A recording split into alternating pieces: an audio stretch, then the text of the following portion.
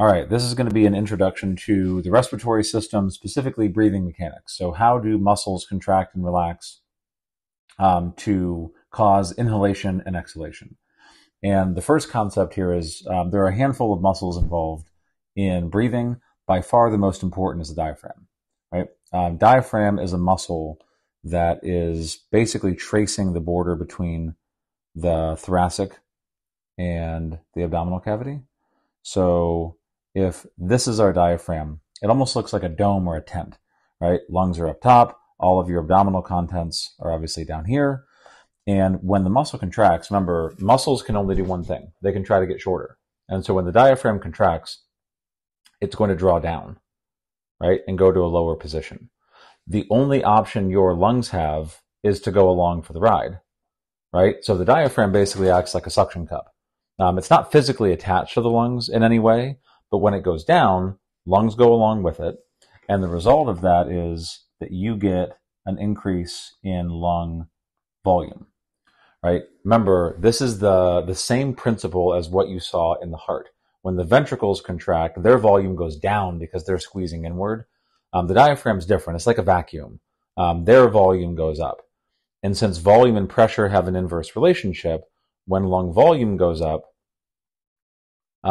pressure goes down, right? So the increase in volume causes a decrease in pressure, right? The pressure outside of the lungs is what we'll call atmospheric pressure, right? Atmospheric pressure changes if you go up and down mountains or in an airplane, but breath to breath, it doesn't change. So the atmospheric pressure is what it is. What that means is if the pressure in your lungs is going down, we've got a gradient now, right? If lung pressure went down, that means that we have relatively high pressure out here. And just like blood always flows from high to low pressure, air always flows from high to low pressure. And so diaphragm contracts, volume goes up, pressure goes down. That draws air into the lungs along this high to low gradient, right? Air enters, your lungs fill with air as we want.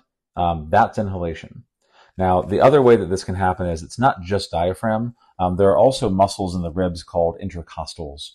Your external intercostals can also elevate the rib cage, so the top of the lungs go up, but it's the same thing. Whether your rib cage is going up or your diaphragm's going down, either way, we're increasing volume, decreasing pressure. All right, now, when you're going to exhale, for just relaxed, calm, normal breathing, you don't really need muscles to exhale. All you have to do is relax. Relax the diaphragm, it goes back up. Relax the intercostals, lungs come back down. During the exhale, the opposite will happen. You'll get a decrease in volume and an increase in pressure. And the result is we flip our gradient. Now, right, the entire gradient is going to be backwards, right, high inside the lungs because we just made pressure go up. Relatively low in the atmosphere. The atmosphere didn't actually change. It's just lower than the lungs now, right? Air gets pushed back out, exhale or expiration, right? And if you want to breathe out even harder, right, you can contract your abdominal muscles and the internal intercostals, right? Abdominal muscles are going to squeeze on the abdominal cavity and force the lungs up even harder. That would be like blowing up a balloon, blowing out birthday candles, or just breathing really hard during exercise. So you can forcefully exhale, but that only happens when you're breathing right above normal resting levels, right? So this is what a cross-section of the diaphragm looks like. It attaches to the xiphoid process and the ribs and your lumbar vertebra. And so it's basically making a ring around the entire thoracic cavity. There are openings for major blood vessels in the esophagus to get through to get to the stomach. But again, it's like a sheet, like a dome, like a tent. And as long as everything is intact, the suction cup pulls the lungs along for the ride. The only time that can go wrong, if someone has a puncture wound, like in their chest wall from stabbing or a gunshot or a car accident, if you open that up, you can actually get air pockets forming right inside the body because now the suction or the vacuum pulls air in from the outside world. In a healthy person, of course, that should never happen, and our lungs just keep rising and falling up and down the thoracic cavity. All right, that cavity illustrated looks something like this. All right, so we've got a couple things to name here. The lining of the lungs we call the visceral pleura. Consider that the outer border of lung tissue. And the lining of the chest wall, like just inside the ribs, we call that the parietal pleura. Right? And it's incredibly small, but technically there is a tiny little space there. Right? So that space between the parietal and visceral pleura, you call the pleural cavity. And the pleural cavity always has a very slight negative pressure. The reason for that is the lungs are basically always trying to cave in because they're kind of stretchy, right? They have elastic recoil. The lungs trying to collapse in creates that negative pressure. And we don't really have to care about what exactly that number is. It's usually -3, 4, 5, somewhere in there.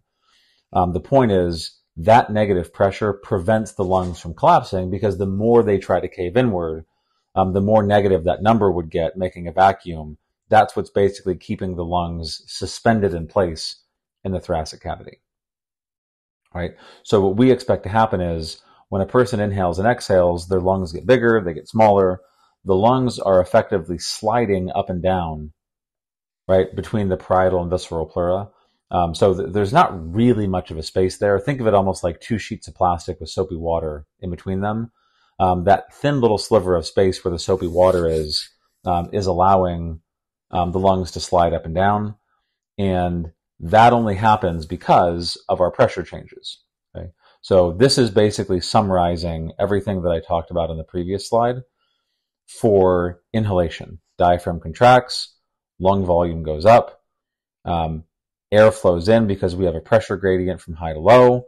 That is inhalation. And it's all just following Boyle's law, which is saying that pressure and volume have an inverse relationship to each other. Pressure goes up when volume goes down, and pressure goes down when volume goes up. Right? We're just manipulating that to control whether air is flowing in versus out of the lungs. Right. Okay, so that's the mechanics of how you actually breathe. The next question is, how fast do you breathe? So breathing rate, which is the same thing as respiratory rate, is the combination of how quickly you breathe and how deeply you breathe. Typically, they both go up and down together. And your brain is keeping track of a handful of things. All right, so you have some respiratory centers in the brain that mostly live in the medulla and the pons, right near the base of the brain. Those respiratory centers connect to the muscles that cause breathing, right? So these are the intercostal muscles between the ribs. Here's the connection to the diaphragm. And obviously, the deeper and faster you breathe, the more stimulation you're going to get coming out of those respiratory centers in the brain. The things that your brain cares about when deciding how fast to breathe, the most important by far are blood gas levels, oxygen and CO2. And so if you want to stimulate a person to breathe faster, that would happen anytime you have low oxygen, high CO2, or low pH, right? Low pH meaning acidic.